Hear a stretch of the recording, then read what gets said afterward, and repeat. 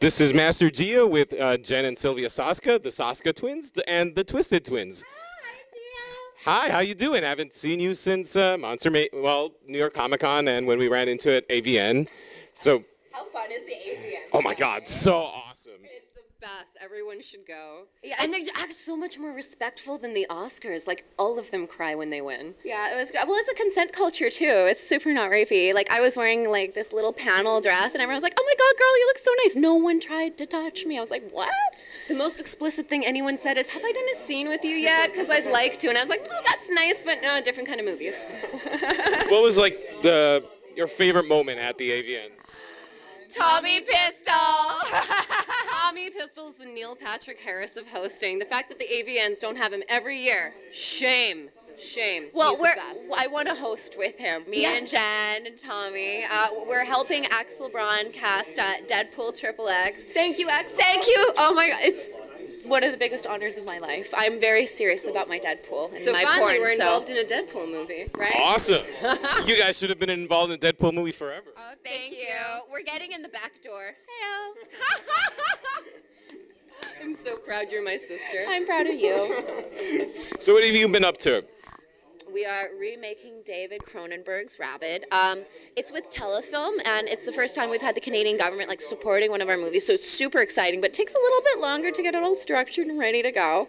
I wanted to originally, you know, the tentacle comes out of her armpit, right? Right. Well, you know where I wanted the tentacle to come out of. Huh? Well, then I found out David also wanted the tentacle to come out of there. Yeah, we both got shot down. Don't worry, it's going to be good. Did you ever guys meet or talk to David? I have never talked to David. He saw American Mary, and when we had the Canadian premiere in Toronto, we were going to go meet him, but it never worked out. We couldn't leave. They wouldn't let us leave our premiere. I was like, David called, I gotta go. But they would understand. It's David fucking Cronenberg.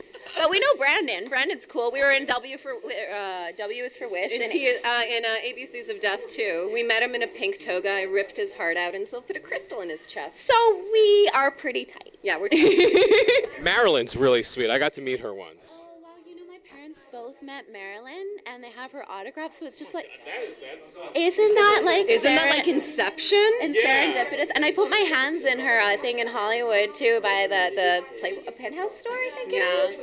I feel she's blessing our production. Well, I have such a huge respect for her. And a lot of people have been asking me if there's going to be a porn star in Rabid. I know so many adult film actors that I want to put in there. Not necessarily Rose.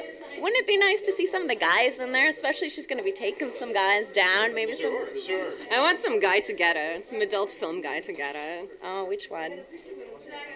Xander Corvus. He deserves it. He deserves it.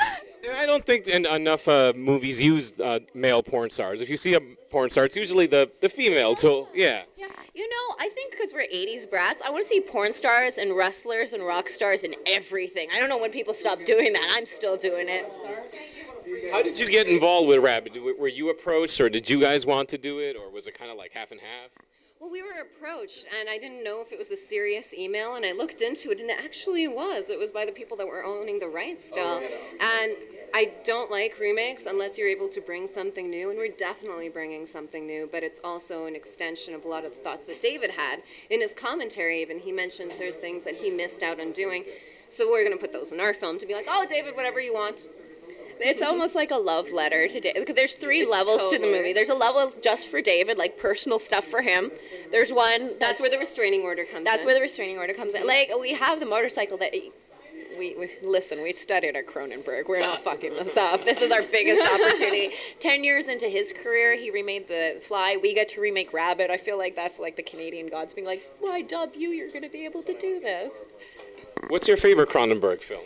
Dead Ringers. Dead Ringers. I don't want to mess this one up so I can get Dead Ringers. And we want to do 2 female proctologists. The Olsen twins. I want the Olsen twins to come. They don't need to do a movie. Just show them. Mary-Kate and Ashley, I know you're watching. Just show them how damn good you are. Just show them once. Win all your little art house awards and then go back to being billionaires and fabulous. Do it as a lull to yourselves.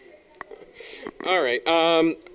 Let me ask about Elevator. What could you tell me? How is it a shooting? And because I was out blast watching you girls. I love Elevator. Currently, it's like Faulty Towers. There's like 12 episodes that everyone keeps watching and asking for more. I don't know if it's going to be coming back. I know that if you freak out and get mad at Elevator, don't get mad, but express your concern and love for it. And there's always a chance it could go to another network. Although I loved working with GSN, I still can't believe they paid us to make fun of scared people.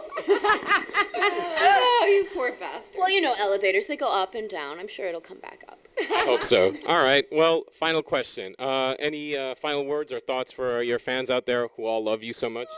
Thank you for loving us. Follow your stupid fucking dreams. Yeah, follow your stupid fucking dreams and be good to each other. There's so much bullshit in the world. Be good to even shitty people because they need it the best. Yeah, you to inception them. Learn what made them shitty and then blossom something compassionate. Who knows? No one's born shitty. They get treated shitty and they become shittier. Reverse the shittiness. Be nice. Break the chain. All right. Thank you so much. From Monster-Mania, this is Master Geo with the Twisted Twins. Thank you. Thank you. Oh, thank you for having us. Thank you. We're only here because of you, I know. Oh, You brought us into thank you. Monster-Mania. Thank you so much. Bye, fans.